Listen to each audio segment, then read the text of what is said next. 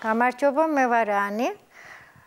დღეს ჩვენ სახვითი ხელოვნების გაკვეთილს ვატარებთ მე-6 კლასისთვის. ეს ჩვენი მეორე გაკვეთილია და გადავწყვიტე, რომ ვეხალისოთ, გავერთოთ და გავაკეთოთ ფერადი ქაღალდებისგან კომპოზიცია. ამისთვის მე მოვიტანე პატარა ფრაგმენტი ფილმიდან, სადაც ანრი მატისი, ცნობილი მხატვარი, ჭრის ფერადი ქაღალდებისგან, აი ხედავთ ახლა თქვენ ეკრანზე, როგორ ჭრის სხვადასხვა ფორმებს. წინასწარ არ იცის ეს ფორმები, არც დახატული აქვს წინასწარ, უბრალოდ იღებს მაკრატელს და ჭრის სხვადასხვა ფორმებს. ეს დიდ ფორმებს აკეთებს. თუ გექნებათ ამის შესაძლებლობა, თქვენც აიღეთ დიდი ფურცლები ფერადი და გამოჯერით.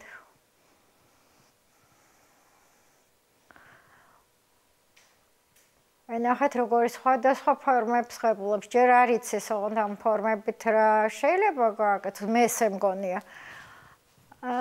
და მიღებული ფორმებით მე უკვე თეთრ ფურცელზე ანაწილებს და ქმნის კომპოზიციას. აი მისი უკვე დასრულებული ნამუშევარი ესე გამოიყურება. ეხლა მოდი დავუბრუნდეთ ჩვენ ნამუშევარს. მე დღეს თქვენთვის წამოვიღე ესეთი ფერადი ფურცლები, ჟურნალებიდან ამოჭრილი სხვადასხვა ფორმები, სრულიად ისე არასპეციალურად, არამედ რაღაცნაირად ამოვჭერი ფორმები. მე შევხედე ამ ფორმებს, დავდე ფურცელზე და გადავწყვიტე, რომ გავაკეთო რაღაც კომპოზიცია.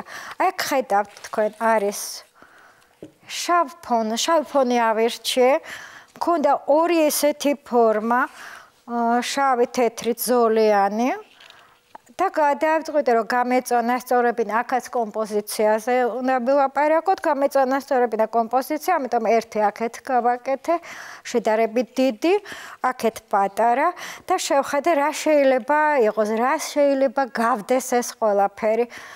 მერე ავიღე ერთი ფერი, აი ეს არის წითელი, რომელიც გადავწყვიტე, რომ აი აქ ჩავსვა. ერთი წოთე ჩავსვა და გავაკეთო რაღაცა ფორმა და უკვე ხედავ, რომ ეს შეიძლება იყოს, აი აქ მეორე ფორმაც მაქვს. ესე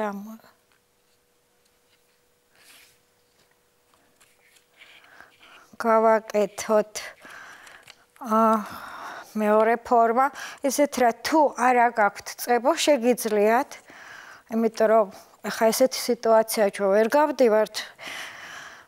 გარეთ შეძლებეთ რომც გავედეთ არაფერი ყველაფერი დაკეტილი. ამიტომ გავაკეთოთ წებო ფქვილისგან და წყლისგან. ესეთი თხელი მასა უნდა იყოს და მშვენივრად აწებებს ფურცელს განსაკუთრებით. გავაკეთეთ რაღაც ერთი ფორმა, რომელიც ჩემთვის მგონია, რომ რაღაცნაირად უნდა გავდეს ტანის ზედა ნაწილს, აი რაღაც ტანსაცვას. ეხლა მაქვს ესეთი ფორმა, ესეთი ნახევარკალი, რომელიც ძალიან მე მივამსგავსეთმებს. აი იგივე ფორმებისგან თქვენ შეგიძლიათ სულ სხვა რაღაცა გააკეთოთ. ეს არის თქვენზე დამოკიდებული, თქვენ ხედვაზე, თქვენ როგორ დაინახავთ ამას. გავაკეთე აი ესეთი ფორმა და გამომივიდა თითქოს პორტრეტი. ეს თმები, ტანსაცმელი, ეხლა დაგვრჩა მეორე ნაწილი. აქაც რამე გავაკეთოთ, მოდით. აი ნახეთ, ეს სრულიად თითქოს არაფერი, მაგრამ მოვარგოთ, როგორ შეიძლება რომ ეს აქ დავსვათ ესე, თუ ესე, მე მგონი ჯობია რომ აი ესე წავუსვავ ახლა ვეძებოს, ერთი წუთი.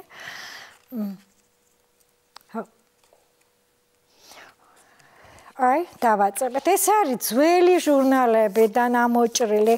აი მე აქ მაქვს ყველაფერი, ნახეთ, ბევრი აი ესე ვჭრიდი და რაც გამოვიდოდა, რაც მომწონდა, იმას ვჭრიდი ფერის დამიხედვით, ნახატის დამიხედვით და მე უკვე ამ ამოჭრილებისგან ვაკეთებ, ამოჭრილი ფორმებისგან ვეძებ კომპოზიციას.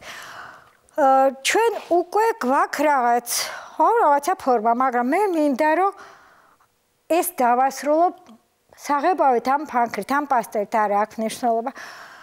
და ნახეთ ვიღებ პასტელს შედარებით, მწვანე ამ წუთში შეგიძლიათ აიღოთ თეთრი, შეგიძლიათ აიღოთ სხვა ფერი და ვაკეთებთ კონტურს და გამოგვივიდა თითქოს კი არა და გამოგვივიდა თავი.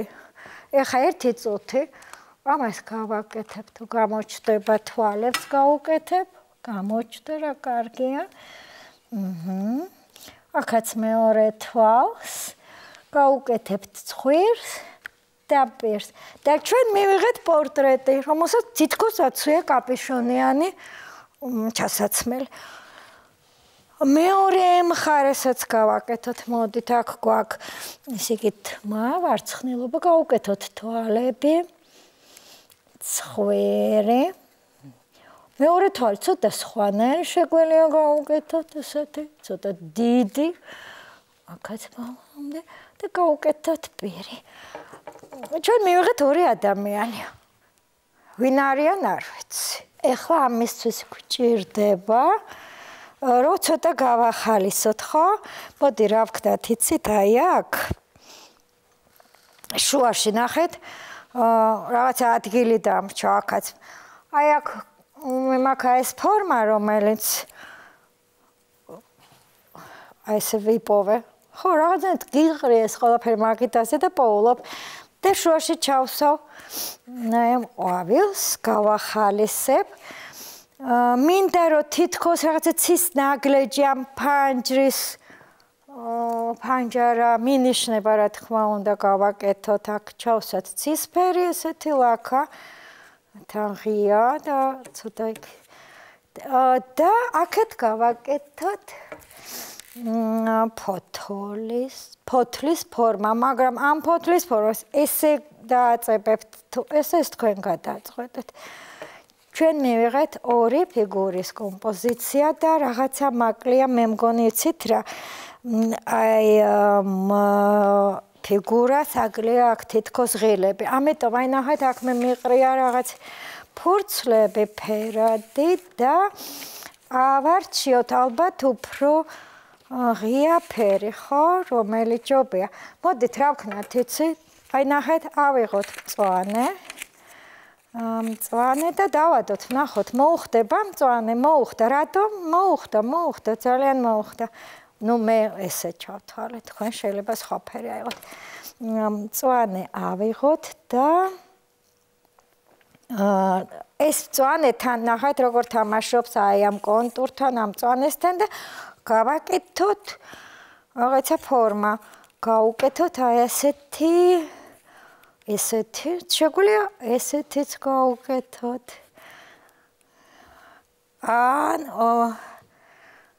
გავუკეთოთ ესეთი ერთი ცალი, თუ ესეთი ორი ცალი.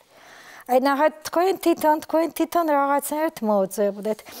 დაამპევრია, რაღაც არ მომწონს ესეთი, იქნებ გავაკეთოთ ერთი წუთი, იქნებ ზოლები გავუკეთოთ, თან რაღაცეთ რითმსაც შევქმნით ამ ზოლებისას, ხო?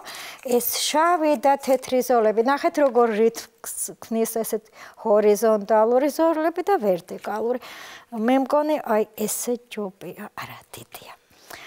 აი ეს ითამაშეთ, იფიქრეთ, ამაში ძალიან კარგად გაერთობეთ და თან დროც გავა. მე მესმის ახლა ძნელია თქვენთვის სახში ყოფნა, ამიტომ ეს არის ძალიან კაი საშუალება რომ გაერთოთ. აი გავაკეთეთ ესეთი ღილებივით.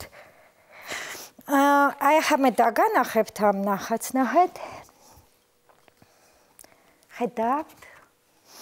როგორი ორი ფიგურა გამოყვევდა. თუ გინდათ ორივე ქალი იყოს, თუ გინდათ ქალი და გოგო და ბიჭი იყოს, თუ გინდა ორივე გოგო, არა აქვს ამას მნიშვნელობა, შეგვიძლია აქ თმებიც გავუკეთოთ, მაგრამ ამითი მოდი ეს ნამუშევარი დავამთავროთ. ეხლა მაქვს ერთი მეორე საინტერესო ნამუშევარი, ეს როგორ არის? როგორც გითხარით, ეს ამოჭრილ ფორმებში უცბად ვიპოვე. აი ესეთი ფორმა, რომელიც ვატრიალე და უცბად შევჩერდი, აი ამ ფორმაზე თქვენ შეგიძლიათ ეს კიდე ატრიალოთ და რაღაც ახალი პოთ, მაგრამ მე შევჩერდი აი. იცით რა გამოვიდა? საკმაოდ დინამიური გარბის, უი, ხელი მომეჭხანა. გარბის, სადღაც გარბის და რატო გამოვიდა? იცით, აი გავყევი აი ამ ფორმას და შევავსე დინამიკა ხო იცით რასაც ნიშნავს? მოძრაობას. აი, ნახეთ, ჩვენ გვაქვს ახლა ტანი, რომელიც გარბის სადღაც. გავუკეთოთ თავი. აი ასე. გავუკეთოთ თვალი. და გავუკეთოთ თმები. აი ასე.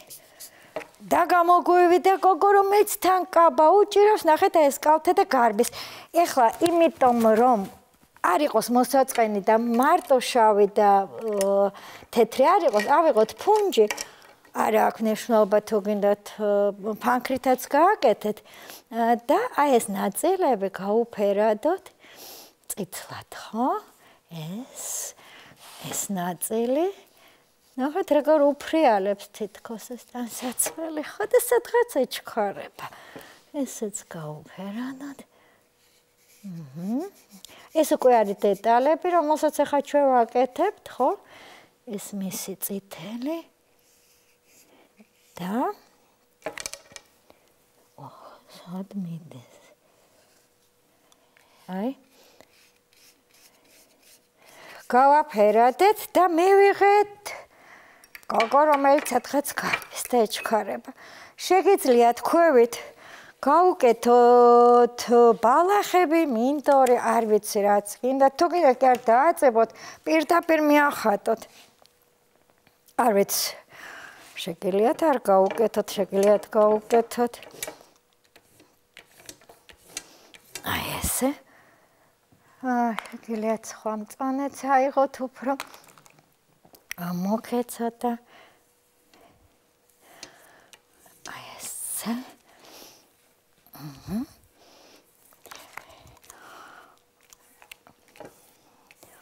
ამისათვის ჩვენ გვჭირდება ბევრი ჟურნალები ამოვჭრათ, ვატრიალოთ ჩვენი ამოჭრილი ფურცლები.